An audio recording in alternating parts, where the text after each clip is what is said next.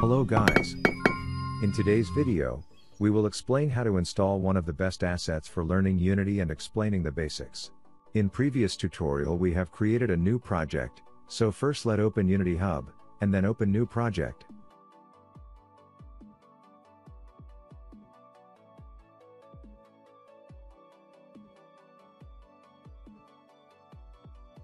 I assume you have already created the account with Unity, so let log in. Click on the account drop-down, and select Sign In. Enter your credentials.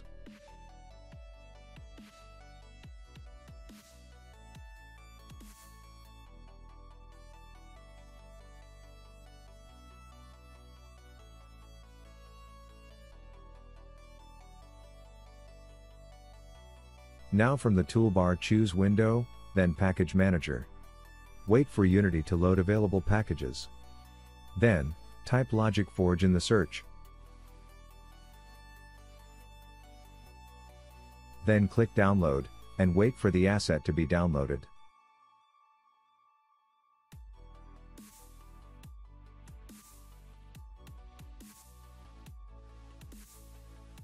Then click Import to import the asset package in the scene.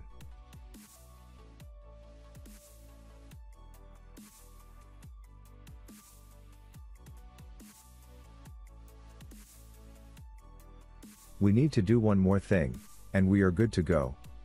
Unity by default sets the ancient .NET 2 API, but Logic Forge is using the newest .NET 4. So, from the toolbar choose Edit, then select Project Settings. From the list on the left select Player, and on the right scroll down and find under Other Settings fold out, API Compatibility Level option. Change it to .NET 4X.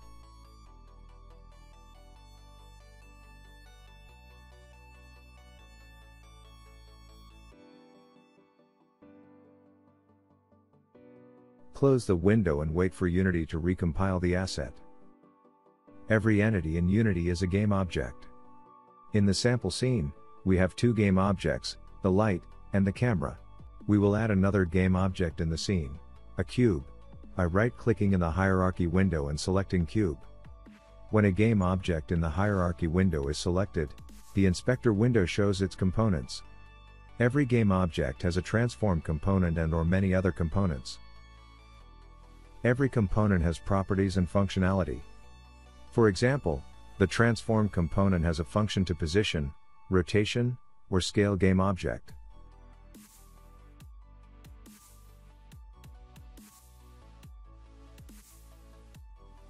Now we will add Logic Forge specific component, Logic. Its functionality is to execute game logic designs we will make. As soon as we added the logic component, the Logic Editor window pop up. It will be our workspace for game logic designing.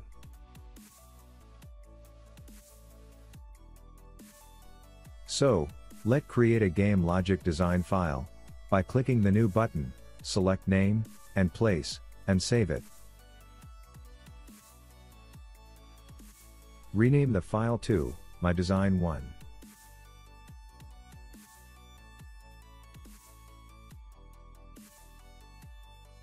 Cube has logic. We can see that the logic component is using our design file. Let's add another logic component and another game logic design.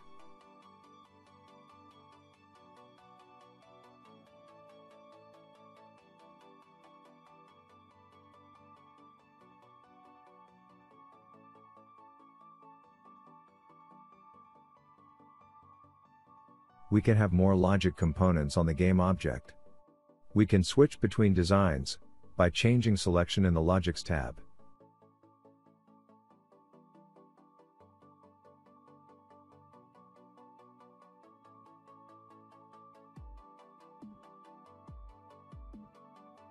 OK, now let's add a new formula component.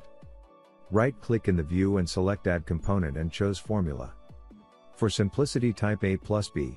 There are several ways to add components, by using the context menu most used, or search for more, dragging from the inspector or project window, through shortcuts, left mouse button hold with some key and combination. You can reposition the node by holding the left mouse button over the node's title and drag. You can click on the title to select the node and see its properties in the inspector window.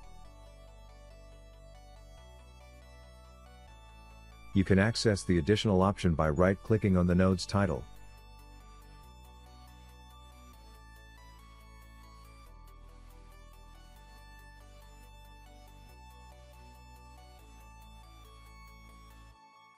You can reposition the logic editor view by holding the Alt key and dragging it with the mouse. You can use the mouse scroll to zoom in or zoom out the node, or you can hold the left mouse button and press Tab to focus view on the nodes. Now, add two local variables score and points of type float. We will have a separate video about variables and types. For now, let's say that variable is a value or object holder. They are called variables cause their value changes. For example, score at the start is 0 and when you hit some points, score will increase to, let's say, 5. So, let assign the value to the variables. Right-click, and from the context menu select a set variable. Do the same with the points variable, but as variable value enter 5.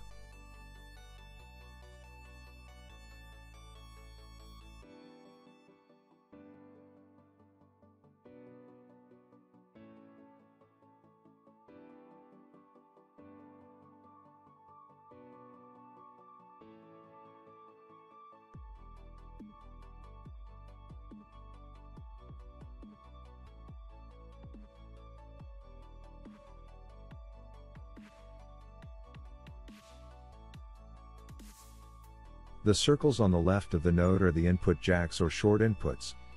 The outputs are those on the right. You can click on the output and drag the connection.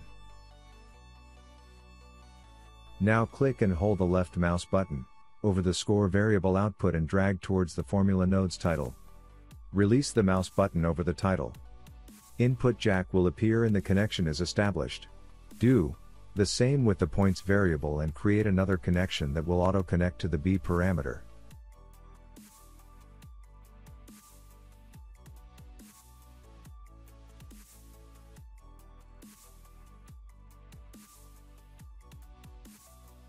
We will add another component, called log, used for printing messages in the console window.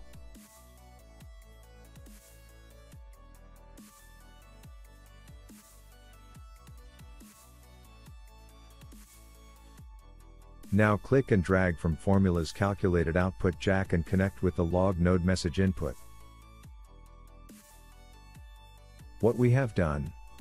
We are actually sending through this connection score variable's value of 0 to the formula node's a parameter. There will be much clearer when we go and run the logic, and there is a whole tutorial just on the formula component, so don't worry. Let's make an analogy with a recording of sound on your PC. You connect your microphone to the PC's input jack to send voice data. Your PC has, in that case, functionality to save the sound. You have connected your speakers to the PC's output jack to listen to recorded sound. Similarly, we have made a connection to formula node inputs and we are sending value data.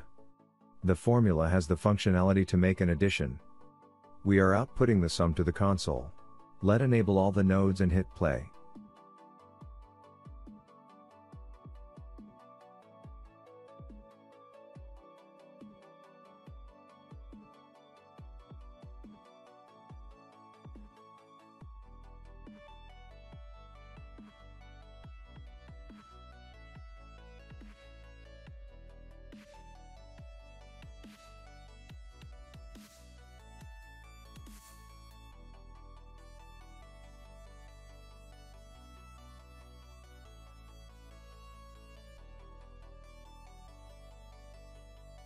We can see that values from variables through connections go into the formula.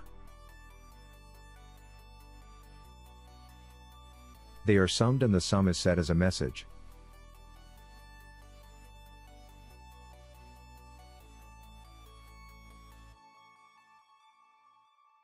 The result can be seen in the console.